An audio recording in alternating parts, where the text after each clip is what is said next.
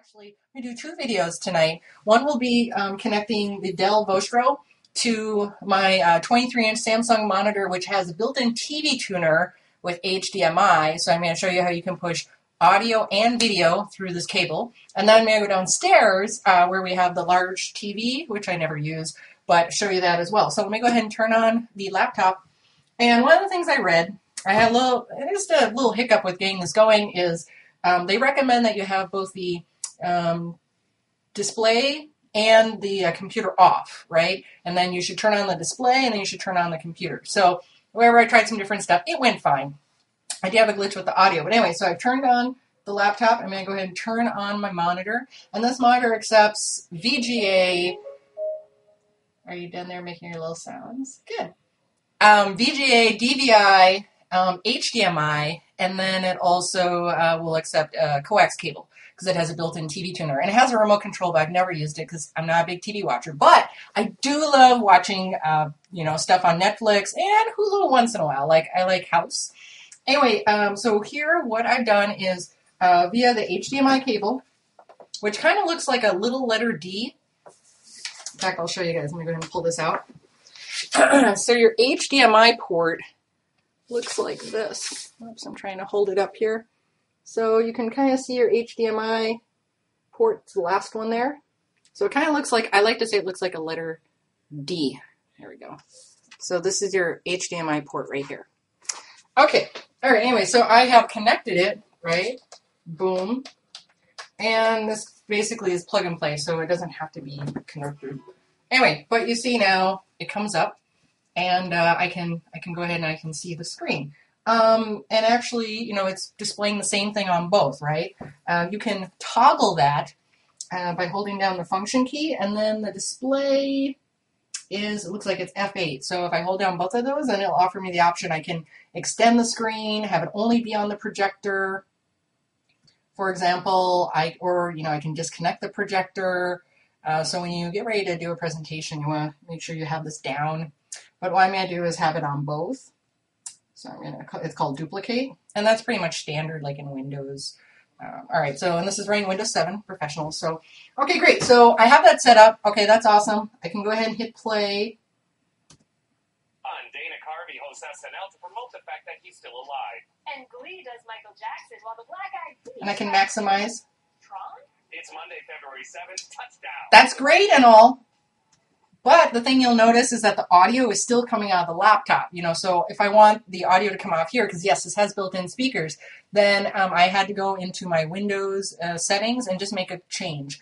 And that's what I was tweeting about, because I'm like, I don't know if this is working the way it needs to work. But it did. So I will go to my Start menu, and I will go over to Control Panel. Boom. And I don't know if I can make this easier to see. I think the resolution is just going to be a little bit hard to see. But anyway, I'll just talk about it. So Start, Control Panel, and then since I'm on Windows 7, I'm going into Hardware and Sound.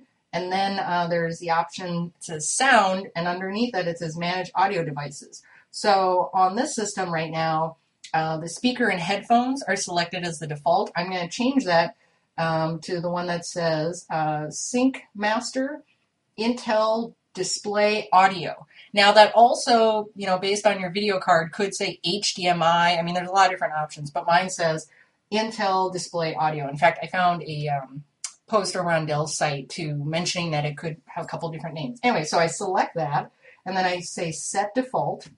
Boom.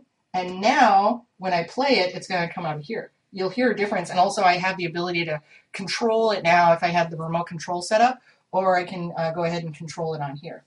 So ready? Let's go ahead. Welcome to the morning after. I'm Brian. And I'm not Ginger. Well, you're not Ginger. I'm Allison, but don't worry, Ginger will be back tomorrow. Okay. Natalie Portman is so hot in Black Swan. Yeah, she's so hot, I could make a Mila out of her cunis. Dana Carvey returned to the SNL stage this weekend for his fourth time as host, and while it was great to just see the sketch comedian, let alone for him to reprise some of his most memorable characters, wasn't that special? The nostalgia was, bittersweet. Yeah, it's great that SNL can be self-aware. I mean, we had Phil Hartman, we had Mike Myers, Jan Hooks. It was incredible. You gotta admit. I mean, 86 to 93 was the best. Okay, anyway. So you can see then that if you had a presentation up, in this case I pulled up Hulu, but I could easily pull up, a presentation, and if I had audio and video in it, it would be really easy to do. So in fact, let me just go down here and go to all programs. And I installed Microsoft Office 2010 on here last week when I got the laptop. So I'll go down here to Microsoft Office, and then I will bring up PowerPoint. Ooh, so exciting, PowerPoint. And let's look at one of these recent presentations that I did. This one wasn't too exciting. Let's see about this one. No, neither of those are very exciting. This one's kind of, yeah, okay, let's pull this one up, because this one has some animation in it. All right, so there we go. I'm sorry, I have 3 monitors, so that's why there's other one is right here. I kind of scoot it out of the way. And then let me tilt this so you can, there, get some contrast going. And then you can see. Presentations are a powerful communication medium. For more than 20 years, Duarte has developed presentations to launch products, align employees, increase company value, and propel global causes. Global causes. Okay, let's go ahead and exit out of that. Anyway, so that is a demo of the HDMI on one of my monitors. I have one monitor that I pretty much use for the MacBook, and then I have 2 monitors I use for my Dell desktop.